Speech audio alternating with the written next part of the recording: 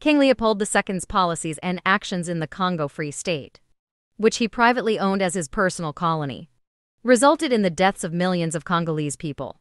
His administration imposed brutal forced labor regimes, implemented harsh extraction quotas for rubber and ivory, and employed violent methods to suppress resistance, leading to widespread suffering, starvation, disease, and violence among the Congolese population. Estimates vary, but scholars suggest that between 5 to 15 million Congolese people died during this period.